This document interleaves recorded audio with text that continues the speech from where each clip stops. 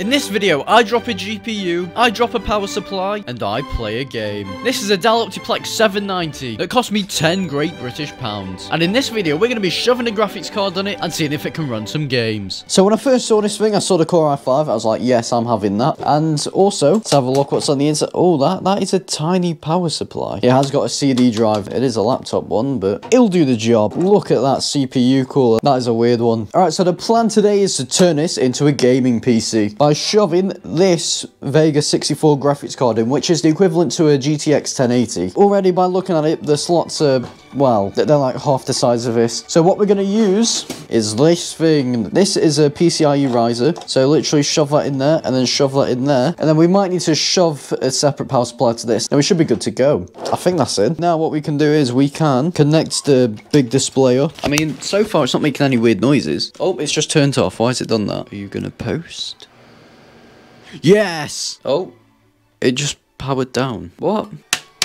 Might be a dodgy power button. Is it working? Yes, Windows 10. I didn't even know there's a hard drive in there. This thing's coming off. And it's in a foreign language. What does that mean? I'm guessing it means wait or something? I don't know. Right, you know what? Should we just turn this off and take the hard drive out and shove an SSD in it? Yeah, let's do that. So I'm guessing that's German. How does this come off? It looks like...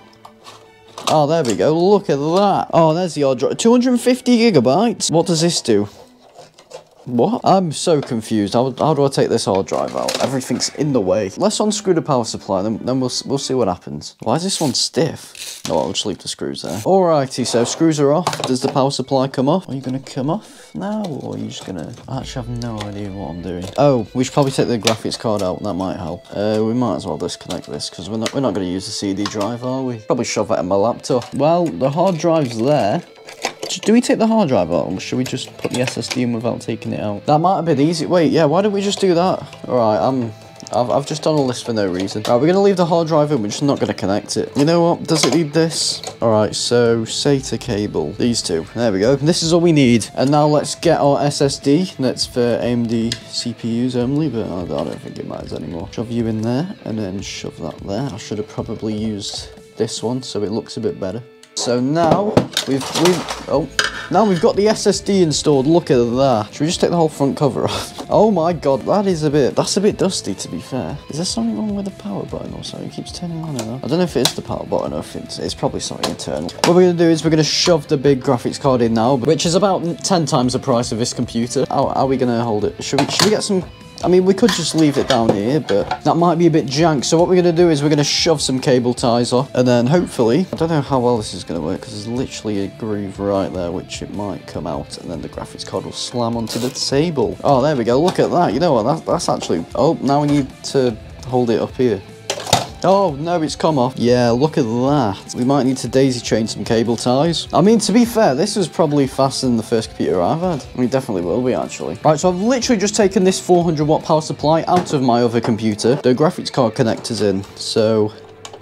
Oh, we should have probably done this first before we cable tied it. And because this only has one graphics card connector, I did a bit of DIY. This was just a 6-pin, but I added these two. Well, it's not really soldered on, but as long as it holds, we should be fine. Also, I would not recommend doing this. I would recommend actually finding a power supply that has the right connectors, but for this video, we should be fine. Alright, so now, because this graphics card does not have DVI, we need to get a new monitor. So...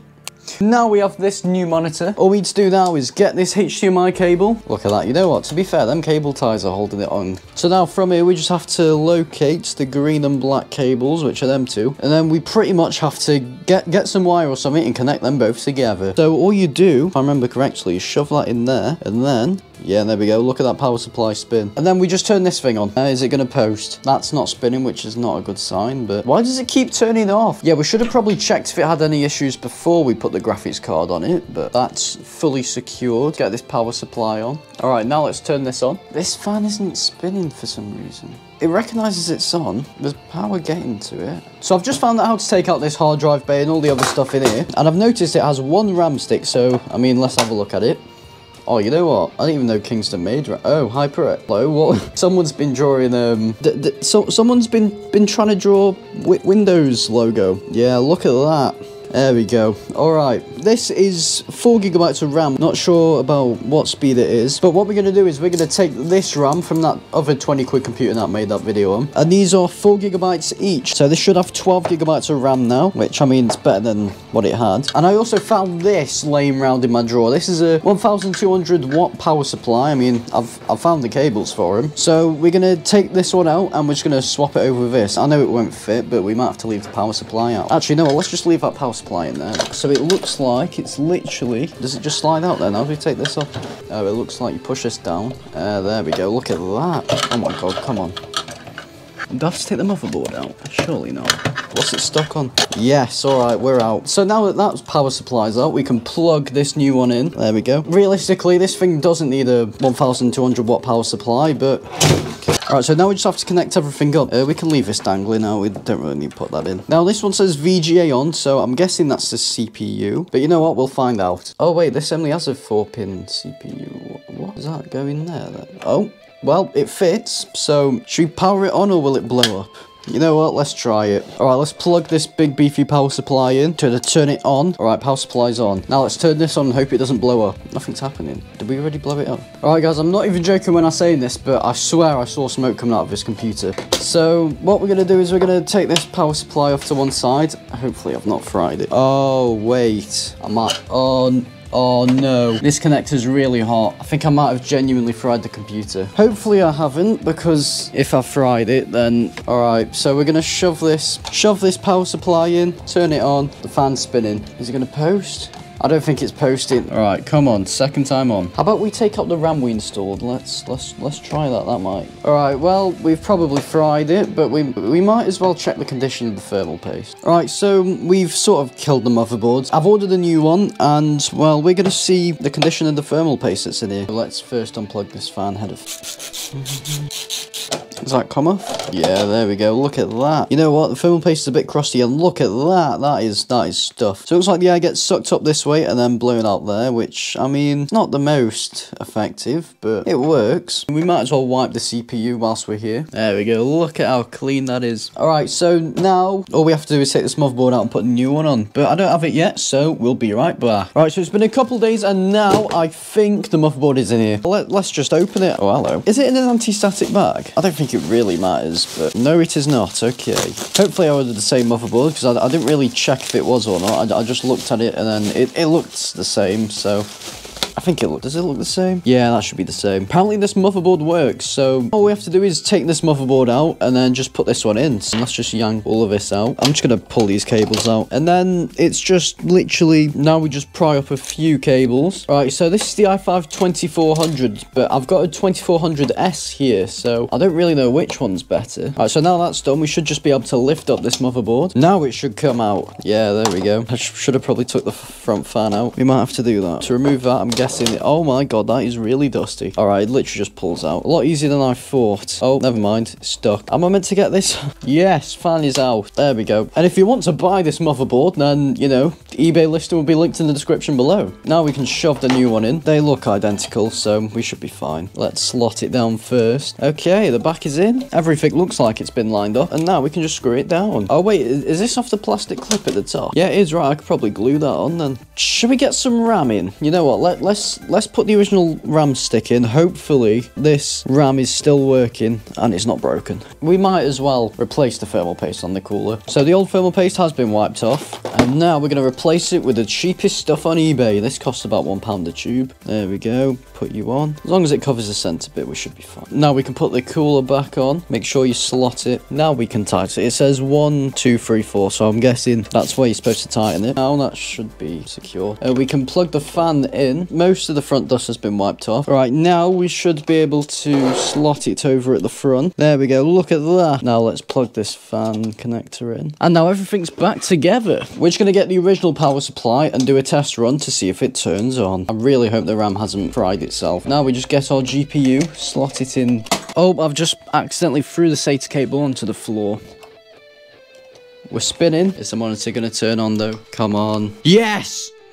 Oh, It's just shut down. Yes, alright. Screen's on. We haven't broke anything. Well, except from the old motherboard, but so let's turn this off. If it turns off. The power button's not plugged in, is it? Alright, let's turn that off. There we go. Alright, so we got the big power supply back out. I shorted these 2 pins, so literally I just need to press the button at the back and it turns on. So now this is on, we can get the graphics card and then put this on. That is quite big. So now that's like that, we can get some cable ties and then mount it to here. We could probably mount it up here somewhere. And then let's get a cable tie up here.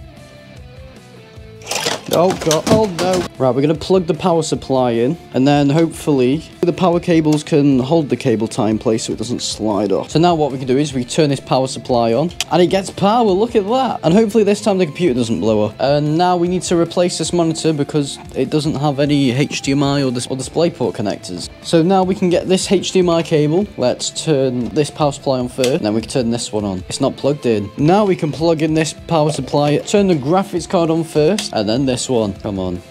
Oh, yes, yes. This thing now has a Vega 64 strapped onto it. You know what? I might try my RTX 3060. People, so what I've done is I found a thicker bit of wire. I've shoved it into the 2 connectors that will turn this power supply off. Hopefully it stays on and does not cut out. Now we can just plug the keyboard and mouse in. All right, it doesn't recognize what graphics card it has yet. And now we're connected to the internet. You know what? For how much has this cost in total? About £110? This was about 90, that was, no, £100. Ignoring the power supply, this is about £100. You probably get a smaller, cheaper power supply that will get you like, what, 20 quid? As long as it works, that's all that matters. Well, CPU's already at 100%, so... Oh, RAM is also...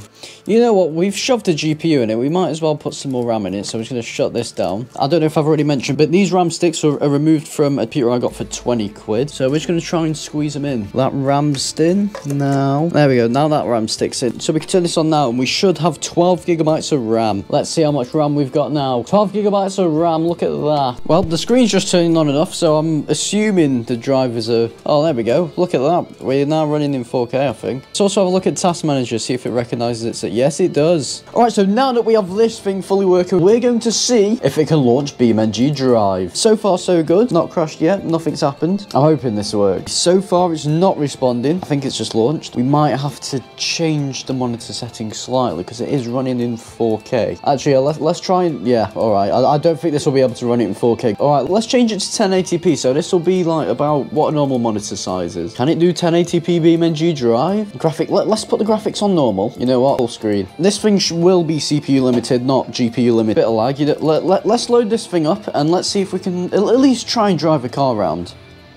It's gone black. Has it crashed? I think it may have crashed. Might have to put it in low settings. I'm just going to let it do its thing. It's got 12 gigabytes of RAM. It should sort itself out. It's actually just killed itself. Why have you done that? Right, let's turn it off and back on. All right, we've booted back on. This time, let's try and launch it in low settings instead of... All right, this time, low settings, lowest. We'll adjust it when we get in the game. It looks terrible, but there you go. We're getting... I don't know how well you can see the FPS, but it's saying about... I would say an average is about 30 FPS on lowest setting. You know what? It is better than my Celeron I used to have, but what? Traffic violation.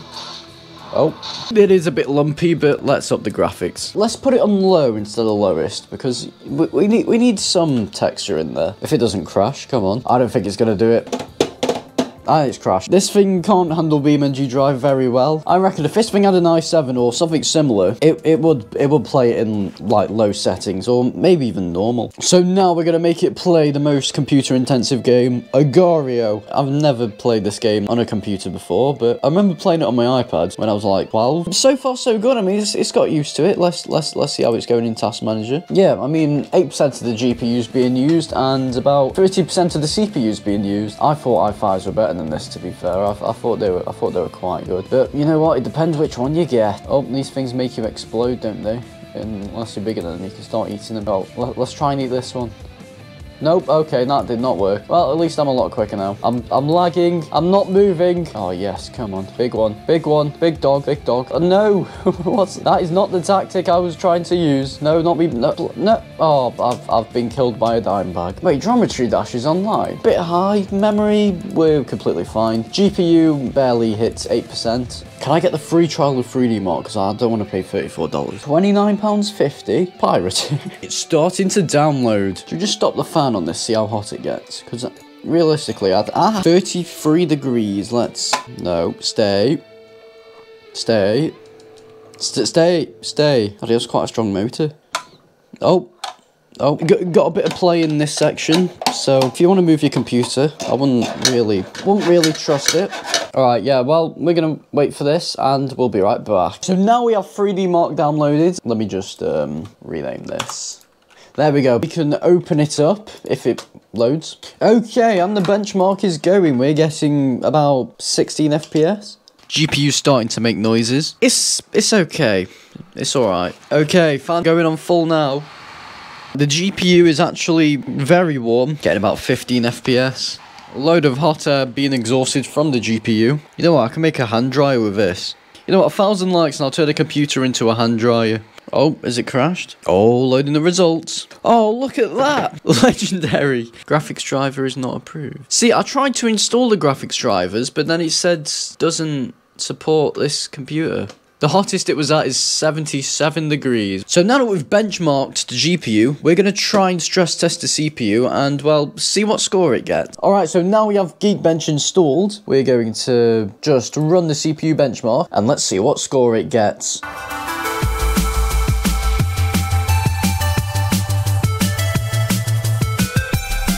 Single core score is okay. It is a bit bad, but I mean the multi-score core is fine, I guess. Alright, so now we're going to see what will happen if we unplug the SSD whilst it's still on. I mean, don't do this to your normal computer. Should we just plug it back in? Oh. Okay, so we're probably going to leave that there. So that's been this Dell Optiplex. Let me know what else you want me to do to it in the comments below. Thank you people for watching. Please like, subscribe, all that stuff. And we'll see you next week. Transition.